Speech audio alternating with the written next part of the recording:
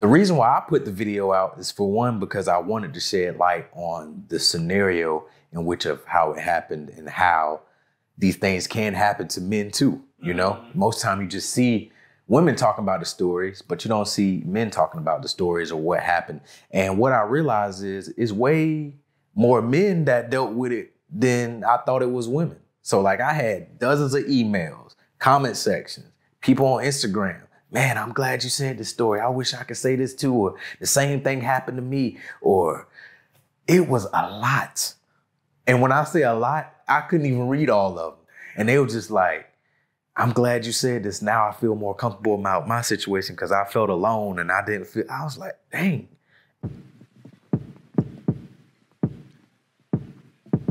Black boy, tell me how you really feel. I just want to build with you. Since 2017, I've lost followers that was connected to me and her because they think that I did something. I've lost some of her friends that was my friends too that think that I did something. You know, like people automatically assume, oh, if they divorce or this and that, the man did something. And this is probably the worst thing that I could ever do in this situation. I was like, look, I'm gonna get you a hotel room for 2-3 days. You go there and you think about everything, you know what I'm saying? You saying you sorry, you saying you apologize, you saying that you don't want to talk to this guy. You think about it and you think about what you actually want, you know what I'm saying? Because I'm not about to have you in this house lying and doing all this and going behind my back. She come back to the crib, I instantly noticed another change. She had this look on her face, she's very cold, she's very, like, this is a side of her that I've never seen before. Like, it's a whole new person. I was like, what happened? Like, what's going on?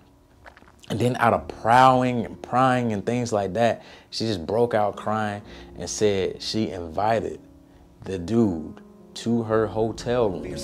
Not a man here who could censor me. I'm on the pier, Elohim with the energy. Black boy, tell me how you really feel. I just want to build with you. All right, brother. So the Manosphere. Yes, yes. But before I get into it, like, what are your high level thoughts of, even when you hear the term the Manosphere? What do you think about that? What do you think it is? What do you think is relevant? Do you think it's destructive? Critiques, positives? I think it's positives and negatives to it. I think the negative part is the captures that's being shared across like social media channels is like some of the toxic stuff, but the positives is staying within the video or whatever is being said. So I think it's pros and cons to it. I think the cons are like some people turned it into some toxic things that's being said, and people think the whole Manosphere and things like that is just toxic individuals. But you know, there's some nuggets in there here and there. So, but yeah, I would just say it's pros and cons to it. Okay. Kevin Samuels. Yes. You know, my I guess you call it my flagship series is called Kevin Samuels Started This Conversation. So like, what are your thoughts on the late Kevin Samuels and what it is that he did, what it is that he didn't do? You know what I'm saying? Yeah. Just give me a whole synopsis. Yeah, I think what he did was open up conversations to allow people to see the other side of dating and women and things of that nature. Because for a long time, I feel like people it's just been tunnel vision. So I did feel like he opened up the conversation and the thought process to start viewing things in a different area, in a different light. I will say with his videos, his tone and the way he came at certain things probably was off-putting to women, but he's very straightforward. He was very blunt, I guess you could say, you know? So I think that's needed in today's society. I think his messaging in general just came off negative because of the antics that he provided, whether it was the sound effects or calling people Big Shirley, whatever it was. I think that's what instantly sticks to people's brain, and they're not even able to comprehend whatever else he's saying. But a lot of the things he said, I would say would probably be true if you just take a step back outside of the antics and really listen to the message that he was trying to say. And then some things was, you know, off the wall, but I do say it was pros and cons to some of his videos too. Absolutely, man. I think, you know, the weird thing about it is I think Kevin Samuels' rise was more of an indictment on us. Yeah. Because unfortunately, you know this as a creator, like substance doesn't get clicks, bro. You're right. You're right. Like right. people come for car crashes. Yeah. If he ain't had the antics and stuff, he probably wouldn't have had as many. You know what I'm saying? If he ain't had them people calling in and he just going off on Facts. he wouldn't have as many views. You know what I'm saying? So you're right. You're right. He had to do some of that to kind of get the eyes and the ears of people too. So I agree with that. Absolutely. And you know, I think the biggest part of his message was self-awareness. Oh yeah. You know, as an image consultant, you know, his job was to kind of diagnose people's problem. Okay, you need to lose weight, or you need to get skincare, you need to boom, boom, boom, boom. And when it comes to our community in particular, it does seem to be the case that a lot of our women have a long list of what they want from a man, but never actually consider what that hypothetical man wants from them. Why do you think that is? That's true, because I feel like a lot of times people can't step outside of themselves. You know, it's just so fixated on what I want, versus actually looking yourself in the mirror and be like, okay, I want this. How do I stack up against this? You know what I'm saying? Or if, like, for example, men, you know what I'm saying? I feel like we do a great job of this. You know, when a woman is out your league, you know, like whenever you trying to go on a date with a woman and you're like, dang, this girl right here, okay, she might be about that life. And you have to take a step back and be like, you know something, would I be able to provide her the lifestyle she's looking for? She might be looking for somebody that's willing to pay for every single meal, every single trip, fly out to different countries, and you got to go back home and be like, nah, I ain't that type of guy. I'm just letting her go on by her business. But I feel like a lot of women don't accept that. They feel like just because they're a woman, they should be able to have access to any type of man, any type of, no matter what he's doing, no matter what they have going on. When I think in reality, people do have to come together and blend well together. So you kind of have to think about that from that perspective. So I think that's the problem. I think some women just don't look themselves in the mirror and be like, would this type of guy go after me just like I'm trying to go after him? And I think we do a good job of that as men. And that's the thing, even with Kevin Samuels, I think, like, part of what he was saying is, why are some of you women looking down on men who are on your level? Yeah. Because that's the other like consequence of that. Like the dude who isn't making six figures, for instance, he's not in my league, even though the woman isn't a supermodel. Right. So like, where do you think that comes, like that audacity? Where is it coming from, man? I think it comes from probably what she's used to. Because if you think about it, I feel like we as men, we oftentimes have to prove ourselves. We have to prove ourselves to society. We have to prove ourselves to women. A lot of women won't take a man serious. Like you said, if he's not making a certain amount, or if he don't have this certain lifestyle, or think he's not being taken serious. Versus women, men typically not really looking like that. You know what I'm saying? It could be a guy doing well off in life and go marry a woman that might be working at Target or something. Just because of the way she treat him, the way she make him feel, things of that nature. It's not really being looked at in that way of, let's see what you can provide me from a monetary perspective first. It's just more so, let's see what you can provide me from emotional capacity, from a support capacity, things of that nature. So I think that's the main thing. But, you know, women also have way more men coming at them. It could be, and it might not be for the right reasons. It just could be for sex. It could be for whatever. But even if a woman isn't at a high status in her point, she's still going to have men at the gas station hitting her up, men in the grocery store hitting her up. She going to a car, a man going to be hitting her up. She don't really have to be at a certain point in her lifestyle to get attention from men versus the opposite for men. Do you think women confuse attention with like interest? Yes. All the time. Break that down. All the time. Break that down. Because men, we have tunnel vision. And I say this a lot.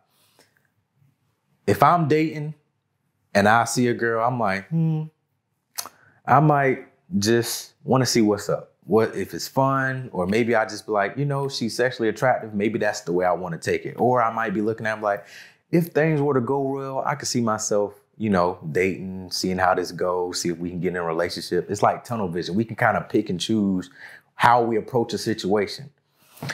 And a woman wouldn't know that. A guy's not going to go up to a woman typically and be like, oh, I just want this, I just want that. It might be just the attention that we're giving her might seem like we like her in that way or we want a relationship. And I think that goes for all the attention that women might get. It's just cluster. It's all in one cluster. It's not like a man is going to give you attention just because a different attention just because he wants sex versus different attention just because he want to get with you and be with you for the long haul. It's going to look the same. So when a man approach a woman, she don't know what's his intention until time after time, maybe through dates or whatever, her texting him, she might get that inkling. But 9 times out of 10, just him giving her a compliment or trying to get a number don't necessarily mean that he want to see what's up for the long haul or just want sex.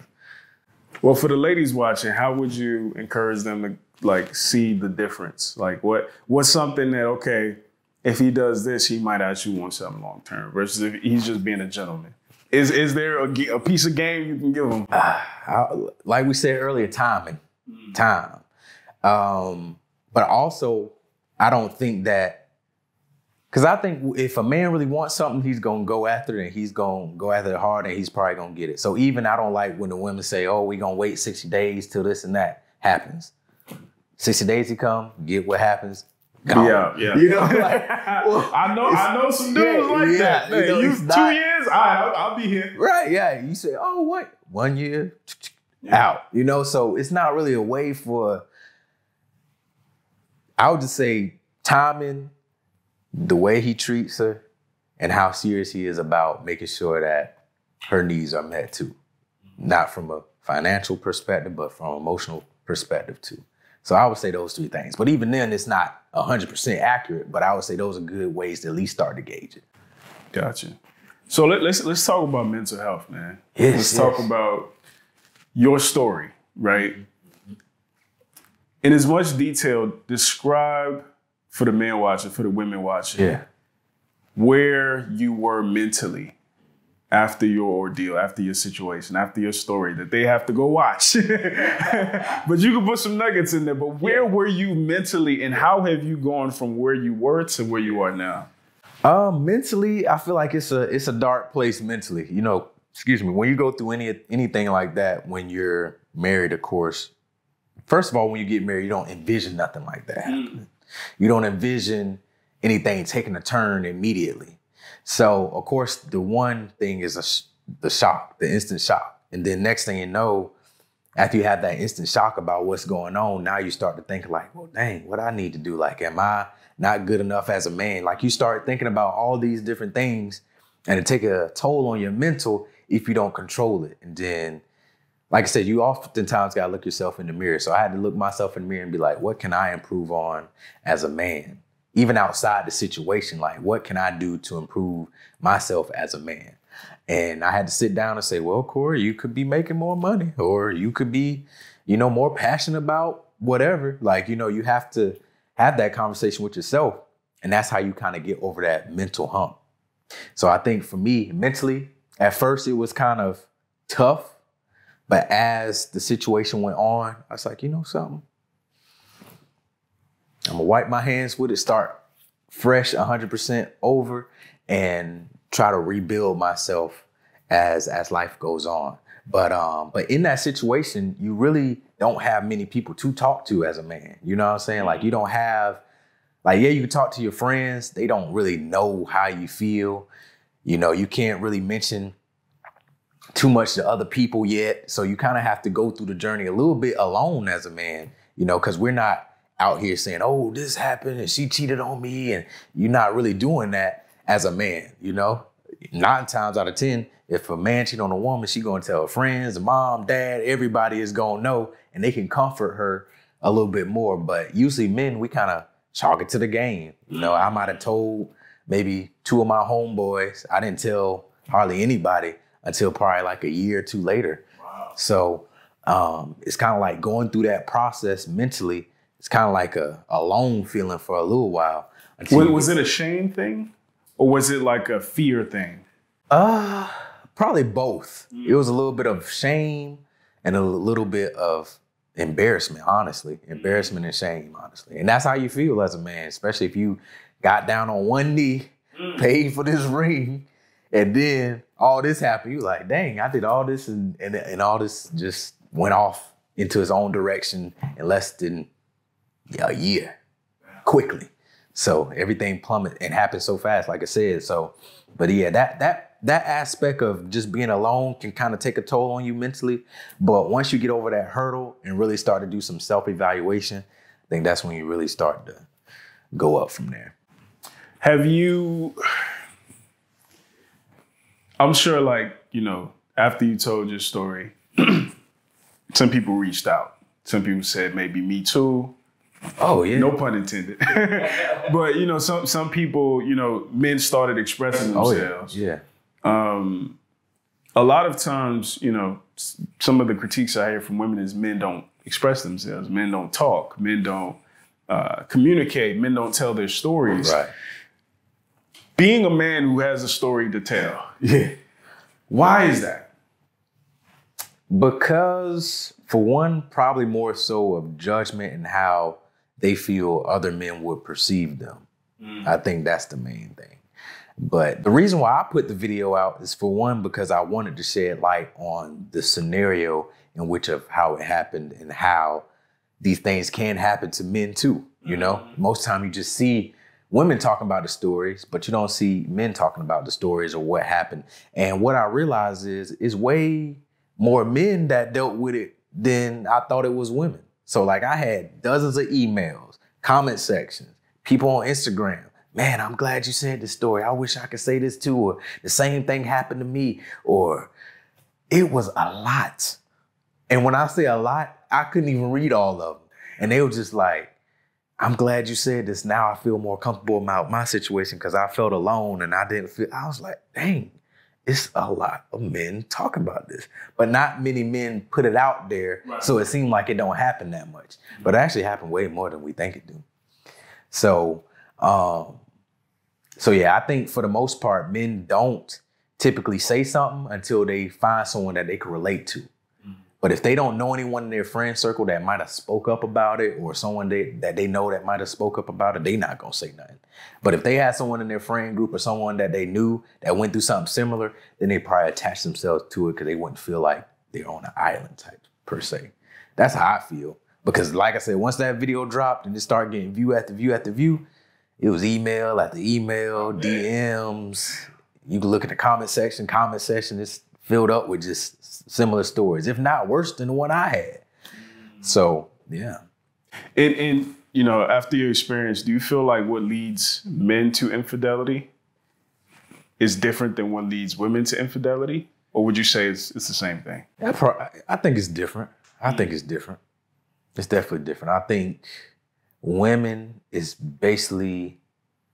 usually based off of providing, I feel like if a man, and this might be a stretch, but I feel like if a man can no longer provide the way that he was providing before, or don't provide in the way that she would want her man to, if another man come along and say, hey, I can show you this lifestyle, you could have this is what it would be like being with me, I guarantee you, she may not tiptoe right then and there, but it will place a nugget in her head like, dang, I'm with this dude, but I'm getting offered this. You know what I'm saying? I think that little bit of nugget can cause a woman to tiptoe into another territory. I'm not going to say it's concrete that could happen, but I think that's what could happen. Versus men, I feel like it just got to be something, maybe a woman that might look fine or something. It's just different. Yeah. You know, something different. He just might be like, you know something?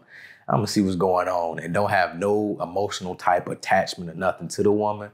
And versus, you know, women, you know, it sometimes is more of an emotional attachment because it's something else that's coming out of it other than just sex. It might be money. It might be a lifestyle. It might be the way that this person can uplift her life. It might be something, but it's something that her current man can't offer.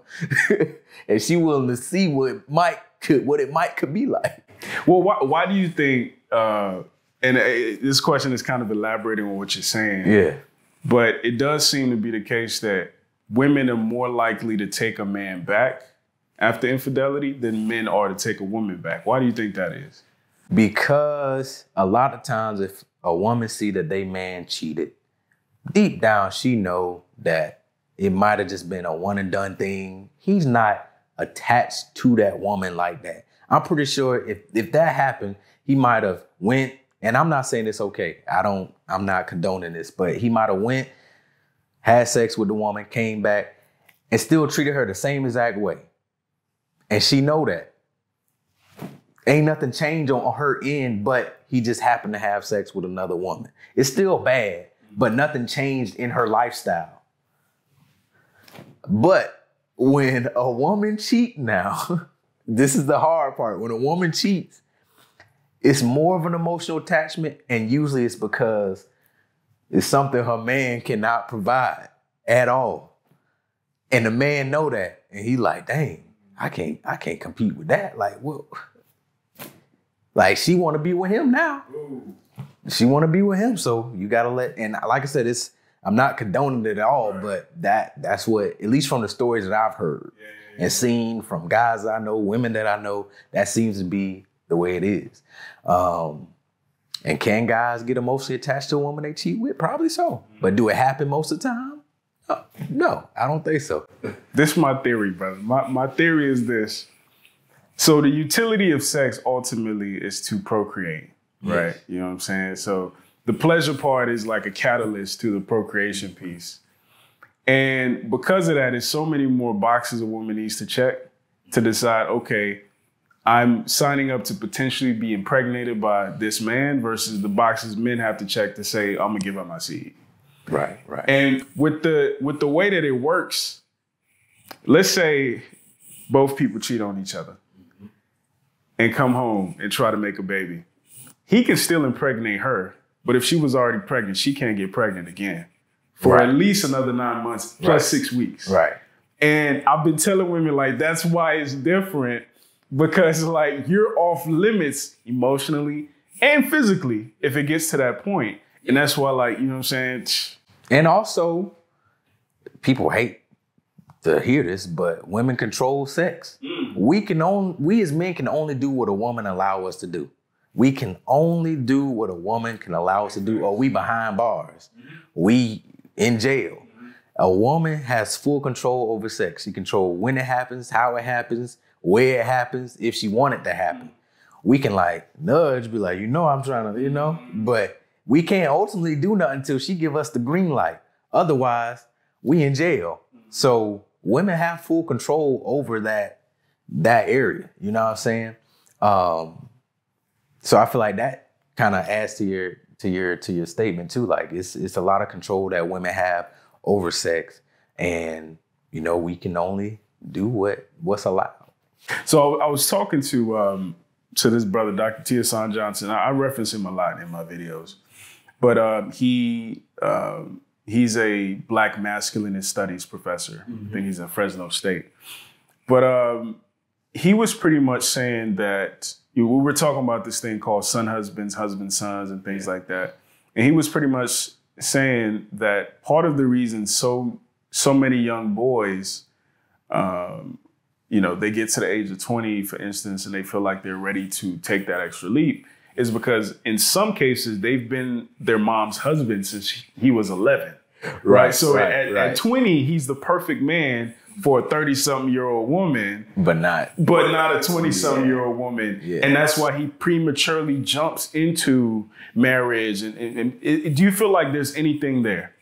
Yeah, I do feel like you said, I feel like that's an accurate statement. I do feel like, especially as a guy, as a boy growing up, especially if you're close with your mom, even if you're close with your dad, your mom's still gonna be like, you better make sure you treat women right. You better do this and you better not do this. Flowers. Make sure you get the flowers on this day. And you be like, okay, well, of course, that seems like it would make my mom happy.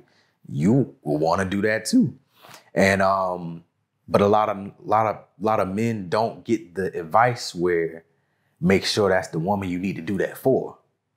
Not every woman should deserve that treatment, but you don't get the advice that you don't supposed to do that with every woman or every woman you're interested in and things of that nature. But yeah, I agree with your point. Unless you have like a male figure in your life or someone that can kind of chop that up for you, you gonna go out there and you gonna get them flowers and chocolates or whatever to every girl you talk to. Because that's the way moms told you, like, that's what's gonna make a woman happy. So, yeah, I agree with that. Moms can definitely be a pro and con to certain things. And going back to my other question about the manosphere, I think, like, even when we talk about the concept of the red pill, you know, from the Matrix and shit like that, it's what you thought life was and what life actually is. So, like, are there some counterintuitive truths that you've learned about women? Like, I thought women were like this, but the reality is most of them are like this. I mean, I feel like growing up as a boy, you always assume that all women want the good guy. All women want the guy that's gonna be at their doorstep. You know, all women. But then as you get older, Guitar and shit. Yeah, singing at the. But as you get older and as you start dating, you realize you come across women that prefer the opposite, that prefer the bad guy, or prefer who would be deemed the bad guy, or prefer someone that's not giving her attention, someone that seems emotionally unavailable. But I feel like that stems from coming from a toxic background too. So I feel like that's how we're kind of programmed as young boys. It's like, yeah, these women want the good guy to do this, that, this, and that. And this is not to say that you should go out here and try to be a bad guy and not be who you truly are, but you still should be cognizant that there are women out here that's gonna want to be with a bad guy and someone that's not giving her no attention at all. So, and not be naive to it. So that's why I tell people, you know, it's okay to be true and authentic to you. If you are authentically a good dude, be a good dude. You just got to know where to position yourself. You can't just be a good dude to every woman. And if you ain't shit or a bad dude, you know, if that's truly who you are, you be that. And it's going to be women that's going to flock to you because of that. But I don't think it should be a switch up like, oh, I'm good and I'm going to be bad, and I'm good, I'm going to be bad. But you still can't be naive to the fact that not all women want this genuine, solid, good dude. And it's hard to say that because when you think about it, most women grow up thinking about marriage. Why would you want to be married to someone that ain't a good, solid dude? But one of the responses I got when I asked women that is, peace is scary. You know, like if you grow up in a situation, to your point, that's tumultuous, that's normal. Versus when you encounter a good dude who is trying to buy you flowers, who is trying to treat you good, it's like you're in this state of mind where you feel like you're holding your breath. Yeah. Like, is this shit gonna last? You know what I'm saying? Is he eventually gonna punch me in the face? You know? And they don't want to latch on to it, and it's taken away like that. Exactly. So they it's like an avoidant attachment style. So for a dude, like I remember there was a question going around Facebook: can somebody raised on love and somebody raised on survival coexist? So for a dude who, let's say he had a good upbringing, he does want to do right, he does want to treat women good, but the case is, unfortunately, for I'm not even gonna say the majority, for a great number of women in our community, they're coming from situations where peace is not their default. Right. How does a good dude navigate that? If he's committed to, okay, I want a black woman, I don't want a Hispanic woman, a white woman. Right. How do you navigate that? Honestly, I feel like being genuine and authentic and true to yourself is the first way to navigate, because it's easy to switch up. Like, well, this is what they want, so I'm gonna have to give them this. I think you should still be who you truly are. That's one. And two is truly vet the women. Because I feel like a lot of times, at least from my experience where I know like maybe some guys that I know that might have been brought up in a great household, 2-parent household, church every Sunday, things like that, sometimes end up being naive to the fact that it's going to be women out there that don't prefer that. But they feel like since they're that, they would easily get a way into the door because they should be the ultimate catch. So vetting the woman properly would help you from wasting time, because if you just automatically assume like, okay, I'm a good dude, I got this going on, I should treat her like this, without really vetting her and understanding what she truly wants as a woman, that'll save you some time. Because 9 times out of 10, you kind of tell if she the type of woman that would want that, or is she the type of woman where she don't even care about that. 9 times out of 10, you could ask a girl, do you like flowers like that? What you do with flowers after the day? After one day, you water them, you like what you do, and then that can let you know, like, okay, she don't really care about flowers, and that can position you in the right way to at least go about the situation in the best way possible while still being 100% yourself. Do nice guys finish last? In some scenarios, unfortunately, in some scenarios, I ain't gonna say all the time, but in some scenarios, yes, I think so. Break that down. First of all, when you even hear the term nice guy, what dude comes to mind? And then what does it mean to finish last? Right. I think the term nice guy has been turned into a negative connotation now when it comes to men, unfortunately. So I feel like if someone were to say a dude is nice, I assume that, they just is good overall, good character, well-rounded, can easily be talked to, things like that. But I feel like that's different from if a woman were to say, oh, this is a nice guy. I think the connotation is different now. But to finish last, I feel like to me that would mean dude chasing a woman and doing everything that he supposed to do as a man for the woman, and still don't ultimately end up with the woman. And she go off and go give Pookie and Ray Ray them goods. And not you. You did all the work, but Pookie and Ray Ray just got a text her. You done finished last because you done took her on dates, you done took her to the park, you done had a picnic with her, you done texted good morning, beautiful every morning, and Pookie and Ray Ray just texted at 11 p.m., yo, what you up to? Nothing. Come through. She slide through.